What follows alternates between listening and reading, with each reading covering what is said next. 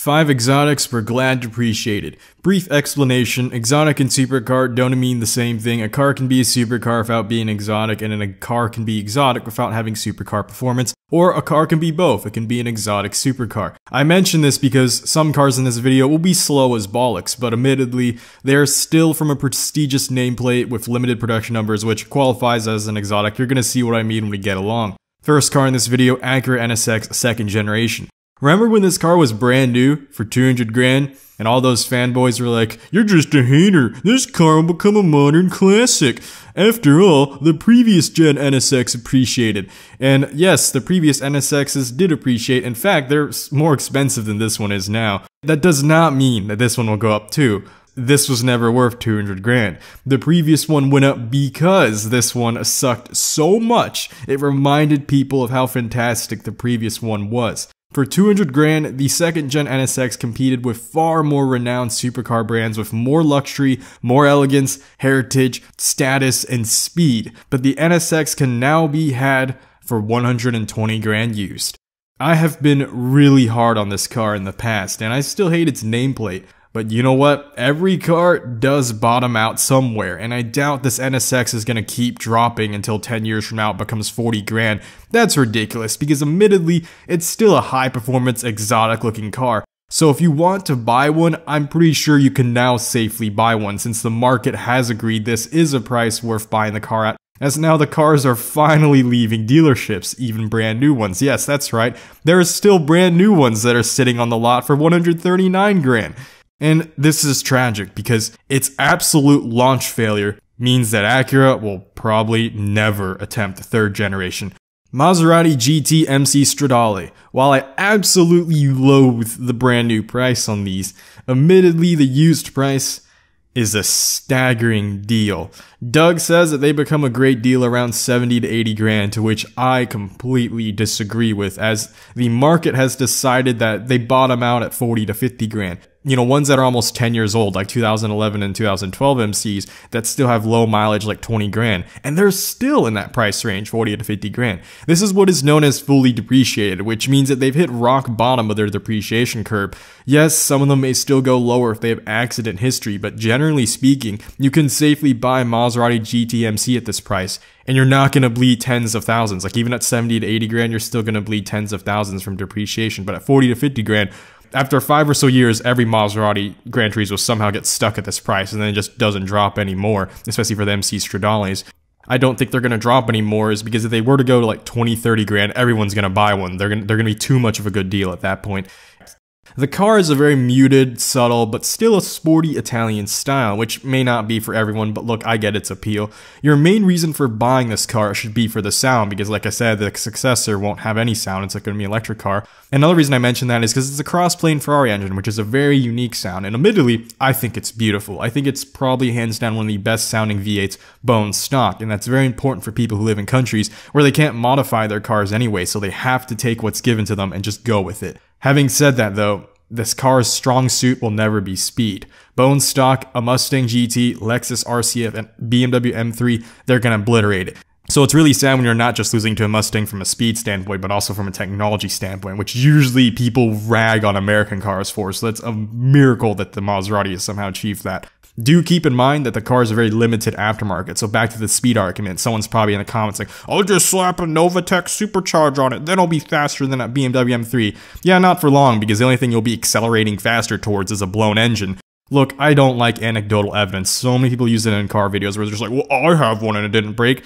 Especially when hard facts show that yes, the vast majority of these do break. There's a reason why Maserati is the absolute lowest ranking brand year after year for reliability.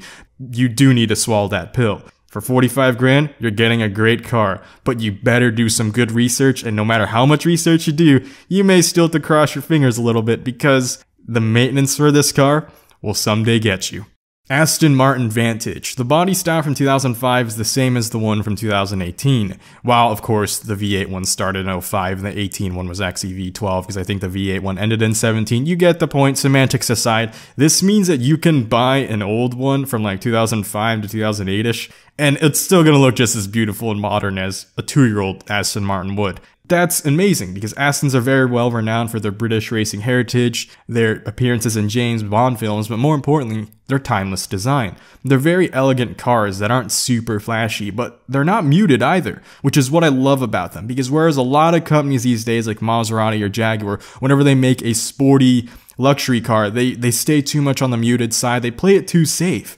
And that may be a bit boring for some of the more extravagant buyers. When you're looking for an exotic, most people who buy exotic cars, they already have that one super flashy car. Maybe they already have that Lamborghini Aventador, but they want another cool exotic that has some class, that exudes some class rather, to add to their collection. They may not like something that's as muted as a Maserati or Jaguar, and that's where the Aston shines. It's something that has boast-worthy curves that are executed just correctly to add to its luxurious look. It's difficult for talented designers to be able to make something balance this flash and class, but Aston Martin has been doing this for several decades, and they will continue to do so for their new releases. McLaren 570S, y'all mind if I explode off warranty? Yeah, if you want a McLaren, get an extended warranty.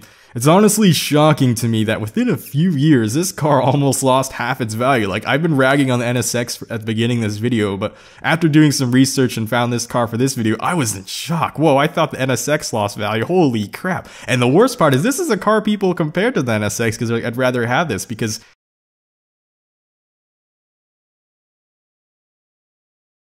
admittedly, it's sexy. This is a beautiful exotic. Design-wise, I can see why someone would pay every single penny for it, even at the brand new price.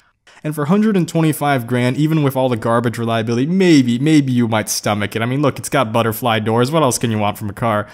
And for this last entry, let's play a game. Try to guess it. Made from 2006 to 2010, exotic V10 Scream, rare and exclusive with about 14,000 produced. 500 horsepower, 3.5 seconds 0 to 60, 2 doors, carbon fiber chassis, carbon fiber roof, carbon fiber interior, luxurious leather, and groundbreaking technology actually for the time of release. This car, brand new, was over 100 grand.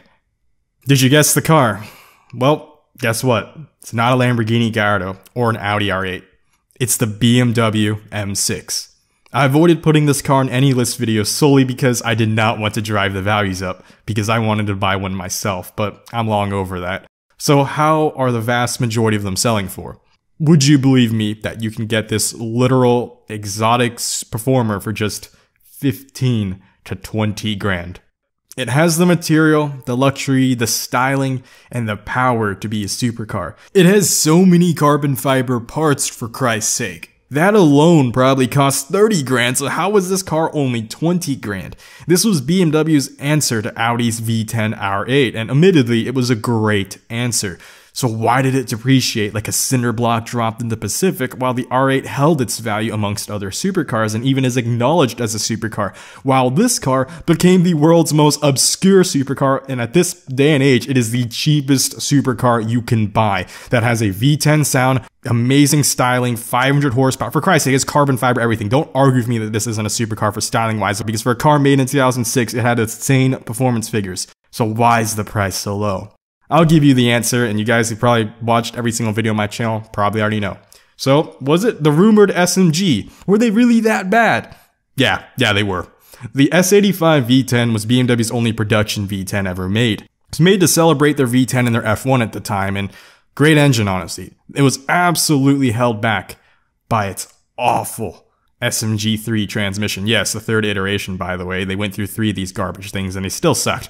Don't even dream of buying a manual, by the way, because they only made 701 for US market only, so you won't ever find one in Europe, and none of those owners are letting go of their car for a reasonable price. If you want this car, you'll be stuck with the woeful SMG3, which just the worst transmission. Like, everyone hates automatic transmissions, but this isn't even, it's a in-between point, so it's not an auto or manual, it's a halfway. I've got a video that explains all that. I'll link it at the end of the video. Look. This transmission is so bad it can stall mid-traffic, and I would know it because I test drove a ton of these cars, and that happened every single time during stop and go. And it's not because of driver error, because you don't have any access to the clutch. It's the SMG that's responsible for that, and its shifting could best be described as a teenager who just learned stick, especially in stop and go traffic. It is awful. It's gonna eat through SMG pumps that are gonna run 12 grand each time you repair it. And this can happen at 50k miles or as soon as 20k miles. Who knows? Some of their owners even had their new pump fail right after replacing it just 3 grand miles ago. Let dedicated car guys get this car. If you have 20 grand to buy this car, make sure you have like 10 or so grand afterwards. Not to repair the SMG, but hear me out, for a swappable transmission. If you know someone who has a lot of transmission swapping experience, or you are someone capable of that, DCT swap or 6-speed swap this car. It blows my mind how a supercar can be had for 15 grand in today's market and how more people aren't jumping on that. And yes, I know it's going to cost a lot to fix it, but it's not going to cost as much to get any other V10 car in the world right now. If you do want to learn more about all kinds of transmissions, check out my Noob's Guide to Transmissions video. If you want to learn more about other depreciated cars that we're glad dropped value, check out this video. Other than that, thanks for watching and see y'all next time. Blade Angel out.